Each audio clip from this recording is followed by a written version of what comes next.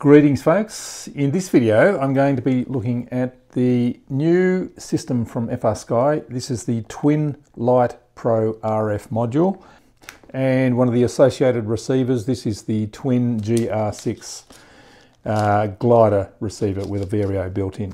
So the Twin module comes in a box like that.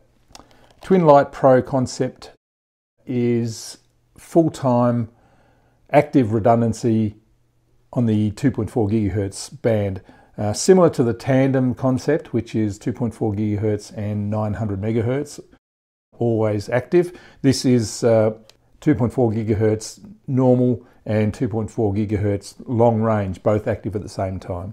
The benefits of having it all 2.4 gigahertz is that you can have more people flying at the same time.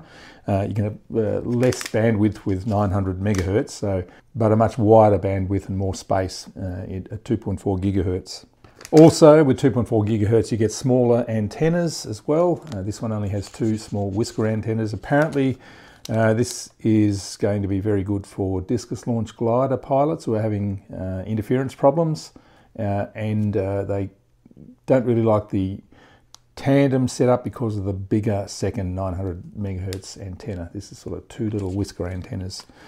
Another benefit of the Twin Lite Pro module is that it supports ACCST D16, access, twin mode, which is the two 2.4 gigahertz modules, and it is ELRS compatible, which means that you can bind to ELRS receivers. So let's have a quick look at the website and see what the technical gloss is all about.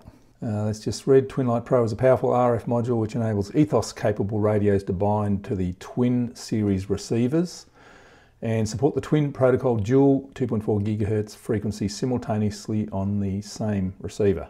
It's a light size module, so only fits Ethos radios with the Lite style RF bay.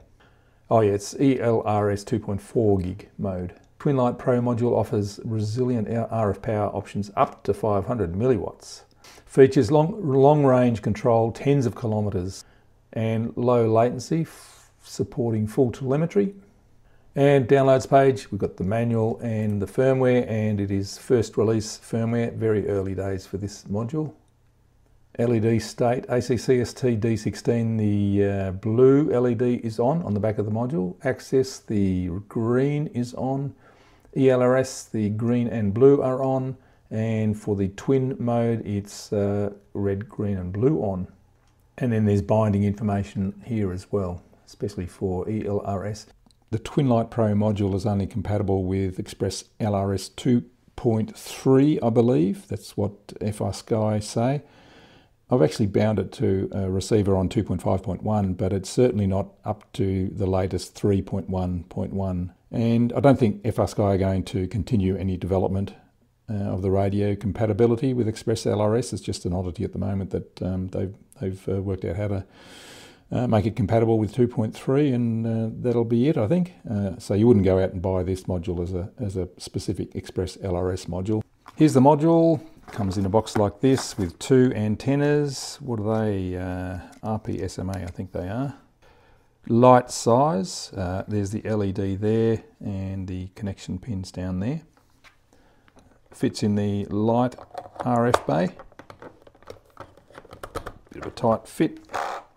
Once we choose the external module, it lights up, and it looks like I've got it bound to a ELRS receiver at the moment, but we'll go through all of that in a little while.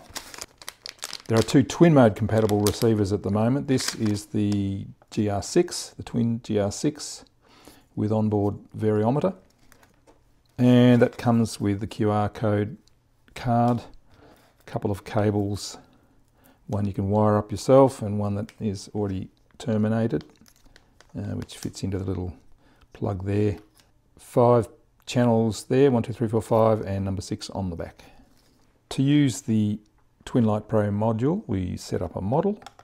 Go to model, go to RF system, turn off the internal module, and select the external module, Twin Lite Pro, and then choose which protocol you want to bind to. You can choose the output power there up to 500. We'll just leave it at 10 milliwatts at the moment. You can choose 16 channel, 24 channel, 8 channel modes. We will register, so click register, hold down the button, plug in power. And it's found the twin GR8 there. Register, registration okay, so that's good. Cycle the power. Now we can bind it. The usual access style binding. Click bind, waiting for receiver, power up the receiver, discovers it, and there we go, that's good. And we can go to telemetry, turn on discover new sensors, and we should get the Vario telemetry as well as all the receiver telemetry. So let's have a look at the ELRS version now. Let's choose ELRS, fire up the receiver. Now this doesn't have a passphrase on it, so you need to connect and reconnect 3 times quickly to put it into bind mode. And you get that double flashing sequence there. Hit configure, which is sort of like the ELRS Lua script, I guess. Click bind. And we've got the solid blue light, so we are bound. And to test that, let's plug in a servo. Nice little exact servo here,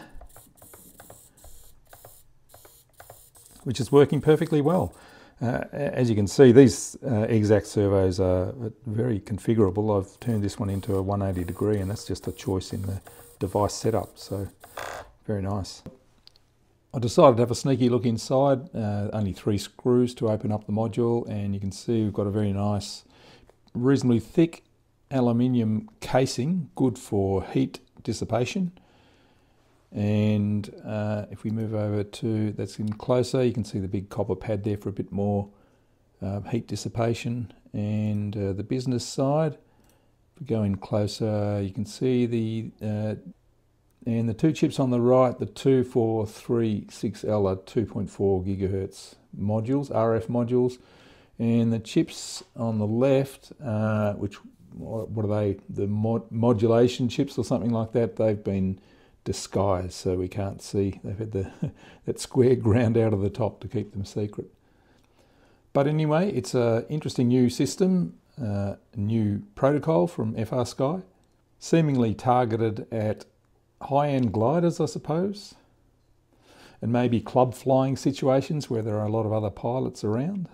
Very interesting. To test it out, I would need a noisy environment and go long range, I think, which I have neither of those possibilities here, so I really can't demonstrate those aspects of it, but I can certainly take it for a fly. But that'll do for this video. Thanks for watching.